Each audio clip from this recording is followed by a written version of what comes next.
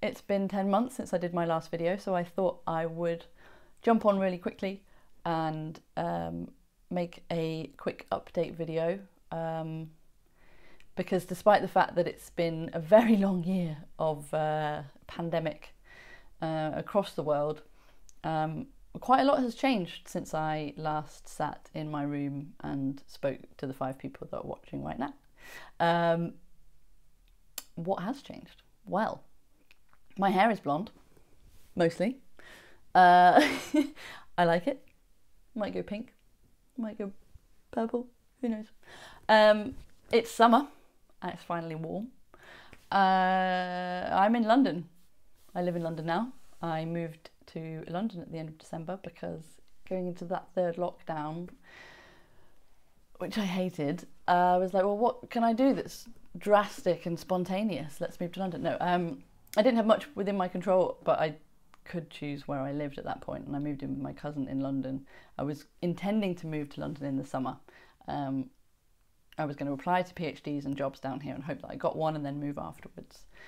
But being the idiot that I am, I decided to move in December. Moved in with my cousin. She got a puppy, so we've had a great time, and I've got lots of really good friends in London. Obviously I've got lots of brilliant friends in Nottingham too, but it was something new, something different, and something that I really wanted to do and didn't have that much control sort of during lockdowns in terms of what we could do in terms of freedom, but who you live with, thankfully I could do that. So I did, and I've slowly watched the city open up, a city that I never thought I'd live in until about 2 or 3 years ago. I've been on hundreds of walks with friends, but now things are starting to open up a lot more. It's been really, really fun. Joined a football team, go running with my friends, and going to restaurants and bars now, which is really nice. And my brother lives here as well, so hi Sam. What else has changed? I got a PhD offer. I came down here at the end of December. I was doing my final year project, which I adored. I was going into January exams. I was working mad hours and applying to, I think I applied to 10 PhDs in total, maybe more. Maybe there are a few that I've applied to that I actually haven't heard back from yet. And I got one interview which turned into an offer, and I got one interview that I turned down because I'd already had the offer and I really wanted it. But man, that was a slog.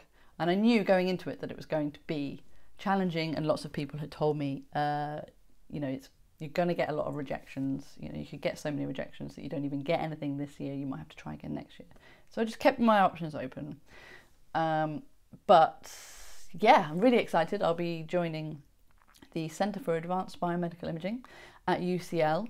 My PhD specifically will be looking at applying machine learning to a new medical imaging technique, and that's, for me, is perfect because I wanted to go into something interdisciplinary, something to do with health data science or medical physics or both, and I wanted to do something computational, and that is what I've got. And I also don't lose my link to physics. Both of my supervisors are physicists, so I'm really excited to join that group. The director of the group as well is heavily involved in Cheltenham Science Festival, so I'm really keen to push my outreach a little bit more as well. So it feels like a really good fit, and I'm hoping that once I get my confirmation when I pass my degree, I'll be able to go and have coffee with them and actually meet them, because at the moment I've only met them on Zoom or Teams or whichever platform we'll be using. Yeah, so my exams start on Wednesday and they finish next Tuesday, and then that's it. 5 years done. I will make another video after that and reflect a little bit more on this mad journey, and it'll probably be my last video, because the reason I started making these videos was to sort of act as a resource for people that were looking to do a second degree and didn't know where to start and whether or not it's feasible, because I didn't see anyone who had done that. I couldn't find much information about it. I've actually met quite a few people now.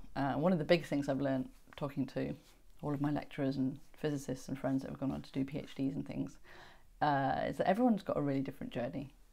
That it's not just GCSE, A-level, university, PhD, A-star all the way, no failures, which mad that I ever thought that was the case, but it isn't.